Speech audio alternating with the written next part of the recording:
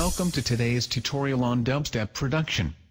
Typically a tempo of 140 beats per minute is selected. First, we begin with a simple kick and snare pattern, like so. Next it's time to add some hi-hats and cymbals to fill those spaces.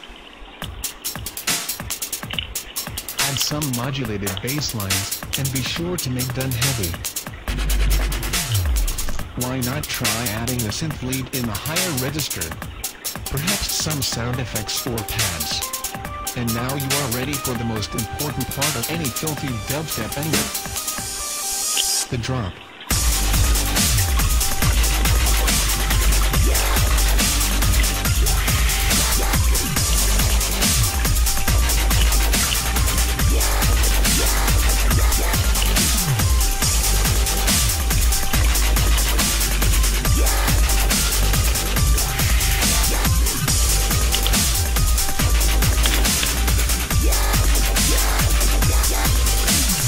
For extra brutality, try adding a beatdown section.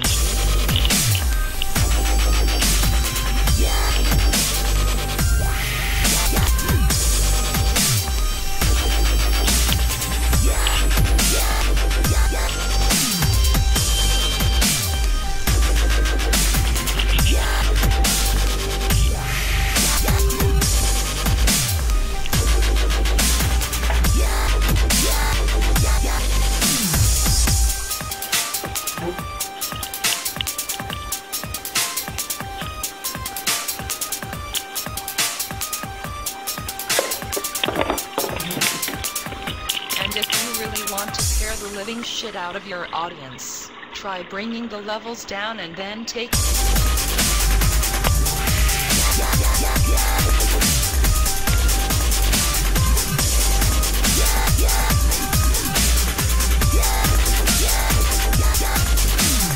and taking them by surprise.